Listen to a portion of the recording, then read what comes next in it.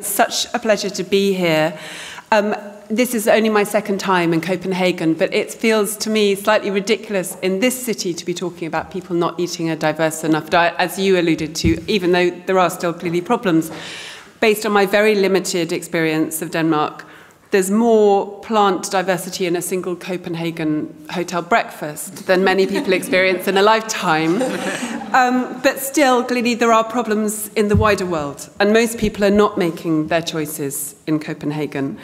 And for many people, shopping in the average supermarket, pretty much anywhere in the world now, in any continent, the choices of bread, for example, I'm sorry, Luca, are not between, Pepperidge Farm, lovely in its place, but not between 4 different artisanal rye breads, but between dozens of different near-identical branded loaves of sliced wheat bread, which is not technically bread at all in the sense our ancestors would have understood it.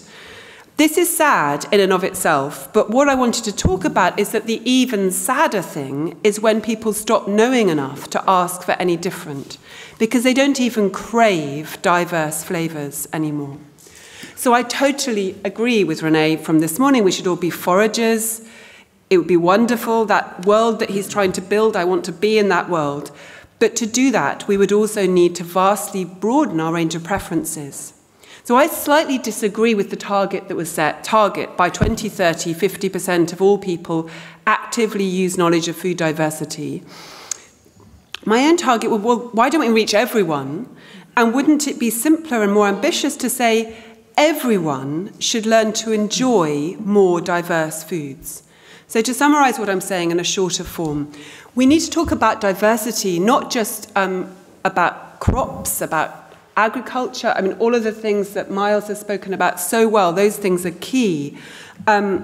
About species, about supply, about gastronomy. I was so happy you talked about the Cavendish bananas. So often when we talk about homogeneity, we talk about processed food, and we forget that actually even basic crops are things that are not remotely diverse in global diets. We need to talk about all those things. They're crucial, but if we want those things to happen, the diversity also needs to be enacted at the level of human desire. Diverse food requires humans with diverse preferences to eat it.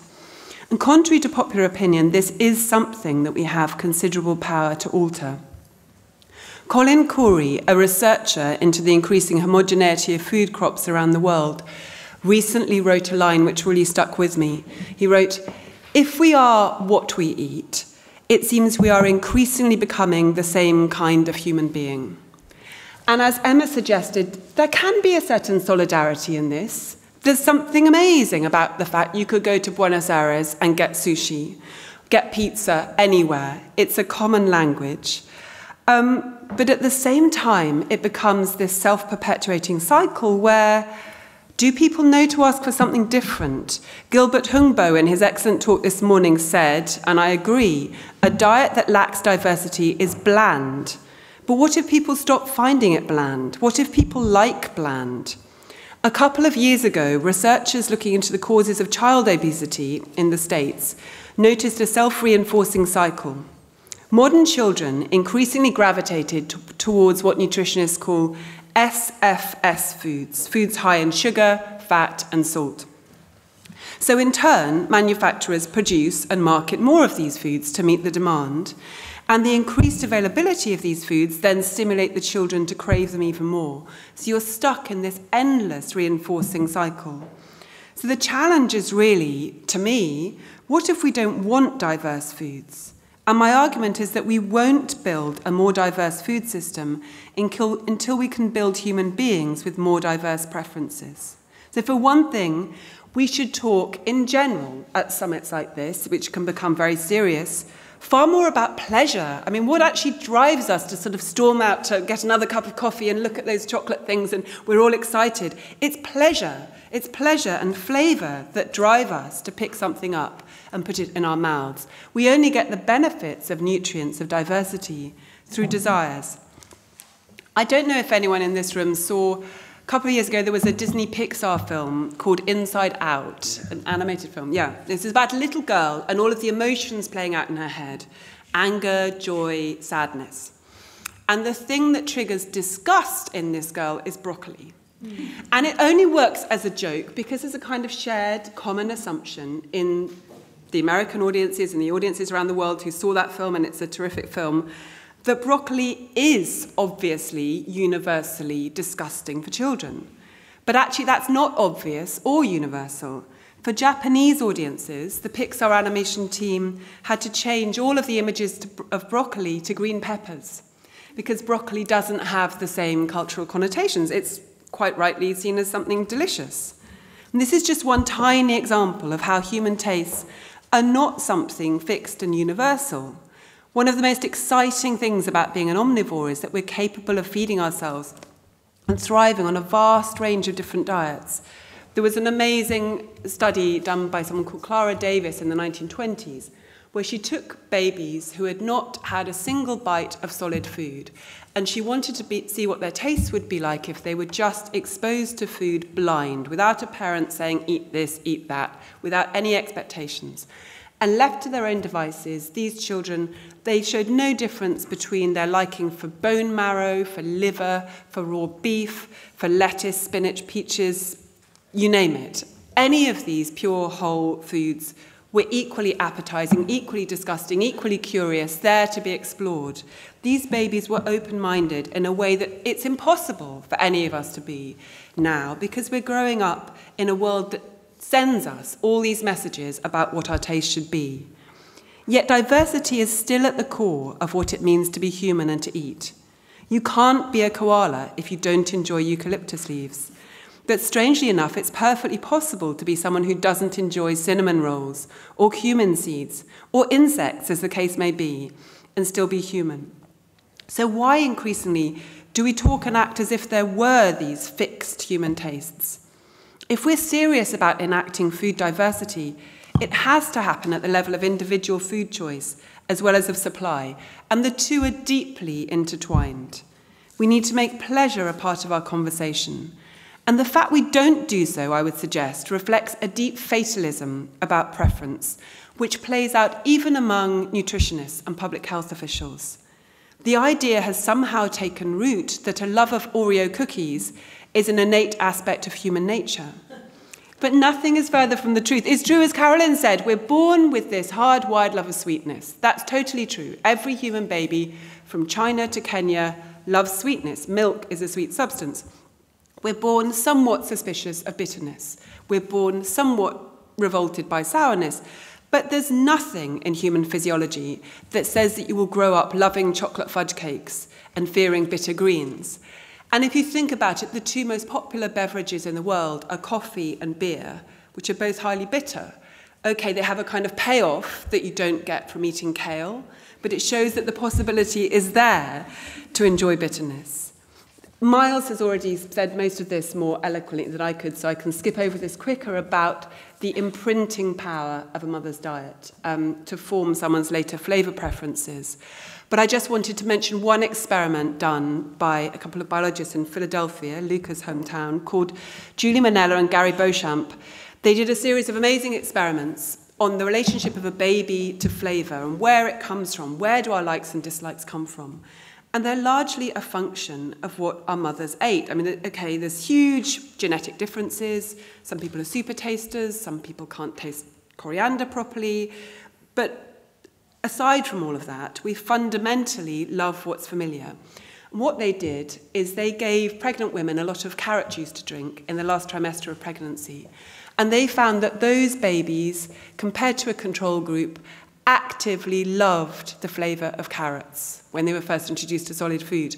And if you imagine the power of that, I mean, it's actually, we're meant to be talking about challenges, not solutions, but yeah, the terrible side of that, as Mars has said, is, and it happens even at the level of the gut, aside from flavour, the terrible side of that is you have a mother who for 9 months has been eating junk food, and that tastes like mother's milk to you. It tastes delicious, it tastes wonderful, it tastes like love, it tastes like celebration, it tastes like home.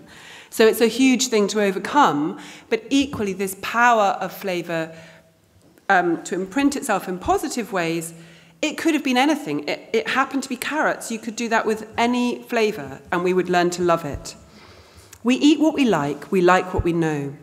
And the foods that humans know are becoming eerily similar to each other in different places. I met a woman in Mumbai a few months ago who said, "How have I, a tea drinker, become someone who craves a large Americano coffee every afternoon?" Her own desires were a kind of mystery to her, and many of us are in this situation. The global average eater, as defined by researchers at SEAT, is someone whose diet consists almost exclusively, and again, Miles has done this more than I need to, of very few ingredients: refined grains, especially wheat and rice, animal products, oil, sugar. And this inevitably has a knock-on effect into preferences. The average eater is someone whose palate is skewed overwhelmingly to sweetness as well as to fat and salt. But, and this is the final part of my talk, this can change. The human olfactory system is an amazing thing. We often don't give ourselves credit for what it means to be an omnivore. Our olfactory system is totally malleable. The wonderful secret of being an omnivore is that we can change our desires even late in the game. While I was writing my last book, I came across, it was a very small-scale study, but to me it was highly indicative of some Swedish researchers who decided to do something called Taste School for the Elderly. They took a group of people in their 80s, octogenarians, and they gave them cookery workshops with a view to increasing their love of life and expanding their palates. And these were people who, in 7 decades on this earth, had never tasted a sweet potato or some fennel, and all it took was a friendly chef cooking it for them, talking with friends, and their taste changed. And if it's possible to do it at that age, there's hope for us all. So we're not really going to talk much about solutions. I wanted to mention one thing, which is a bit rich for me to be talking to you about this in Scandinavia, since you're totally ahead of the game on this, as on most things. The Sapere method of sensory education, which has been pioneered especially in Sweden and Finland. I'm now part of a group bringing it to Britain under the name Flavour School. And the idea is that children learn about food through their senses. So this thing of like having the knowledge to choose a diverse diet, I agree with that, but it's actually knowledge that we hold at this tactile level in our senses. You can't know a food until you've experienced it firsthand. And I just wanted to end with one little story of a session that I did with some 4- and 5-year-olds in a British school. I was going in and we were doing a session on touch, and I took in different fruits. I took in some smooth apples, and we were feeling the smooth skin, and some spiky pineapples, and some warm, fuzzy, flat peaches. And one of the boys, we felt the peach, and then we cut it up and we tried the slices, and he said, "Oh, I've never had peach. I've had peach flavour medicine, but this is really different." And I just felt this was a kind of parable for the way that so many of us now relate to food. We know this kind of homogenized version of taste. And if you've only had peach-flavoured medicine, that's what peach should be. It tastes great. And actually, what I've noticed with these children, and again, I'm learning nothing new here, is your first interaction with the real thing, when you've known the fake thing, it isn't always better. We assume that the real, the gastronomic, the wonderful will trump the fake. In the long run, through education and exposure, that could be the case, and I think the food industry has a huge role to play in potentially unsweetening our palates. I'd love to see margaritas, souring agents used in products. Plenty of fussy toddlers blossom over time into adults who love black olives and spicy lentil dal. And the same could happen at a population level with the right interventions. But it won't happen if we forget about pleasure. Thank you.